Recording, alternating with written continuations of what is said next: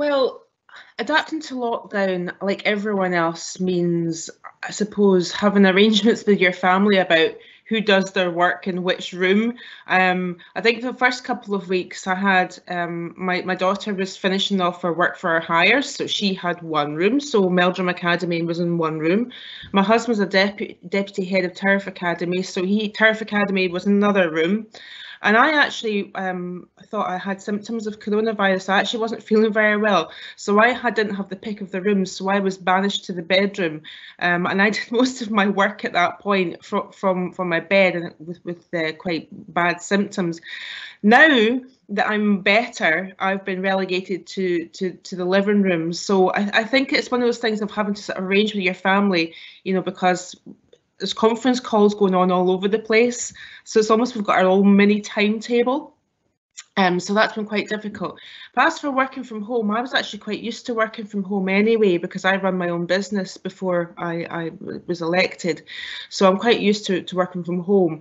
And my teams have been very good. My constituency team have been great, because we operate a very flexible office anyway. So we would do quite a lot of kind of like, video conferencing as part of our week. So I think we've adapted quite well. I think it's a case of just recognising that you're going to hear noises off from time to time. You're going to hear a doorbell going, and there's going to be a dog barking, but actually I think people are quite enjoying that aspect of things when they see you on television with things going on in the background. Maybe makes us feel more human to people, and that's a good thing.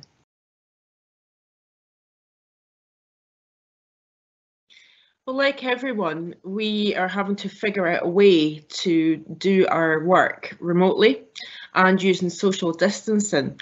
Of course, we've also had to, look at our work programme and see what's necessary and pressing at this time, and what can wait till after this emergency. Some of that's led by what the government feel is a priority in terms of legislation, and some of it is discussions that we're having. So at the moment we're meeting regularly. I'm certainly, I'm in touch with the committee clerks every day about decisions that have to be made. But as far as the committee members go, quite a few of them are actually in the kind of category that they can't come to the Parliament, they can't leave home for various reasons.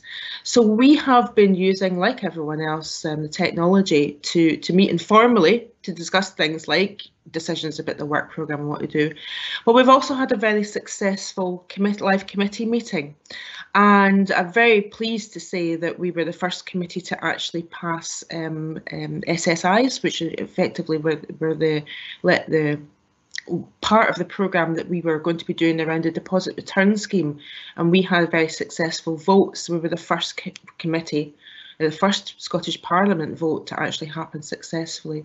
So we're keeping in touch. We're meeting every week, whether it's informally or formally, and we, as I say, we've got one successful committee meeting under our belt. But of course, the Parliament are having to look at the capacity as to what they can actually broadcast. So we need to be very careful that we don't be asking for committee slots and things that aren't pressing. So we're prioritising our work and seeing what we absolutely need to do in public.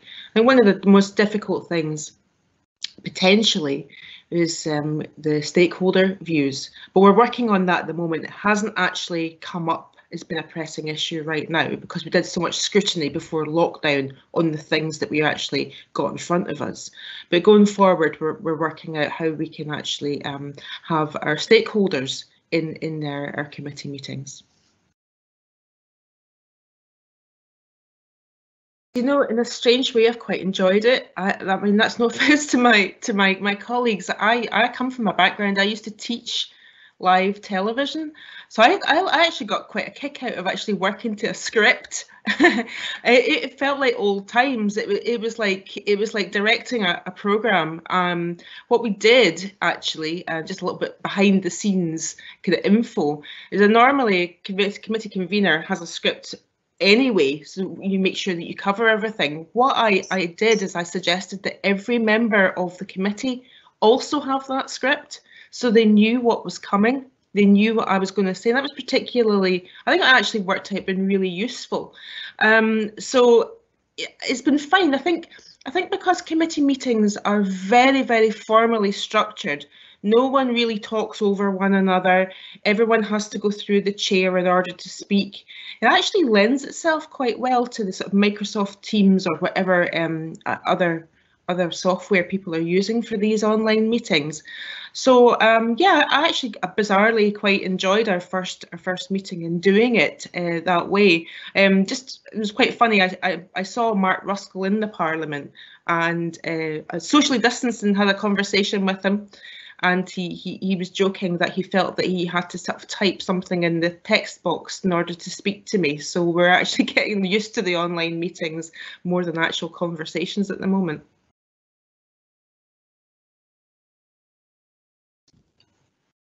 Yeah, we have had very intense conversations about what we prioritise. I think because the priority for all committee and the whole Parliament right now is the response to COVID-19, and I guess we sort of like looked at, you know, what are the most pressing things from our portfolio with regard to the response to COVID-19.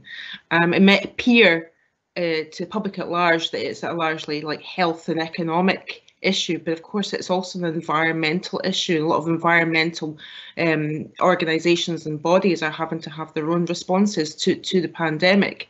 But we also were very acutely aware of some, well, we had legislation and regulations that were kind of, we were halfway through, I suppose.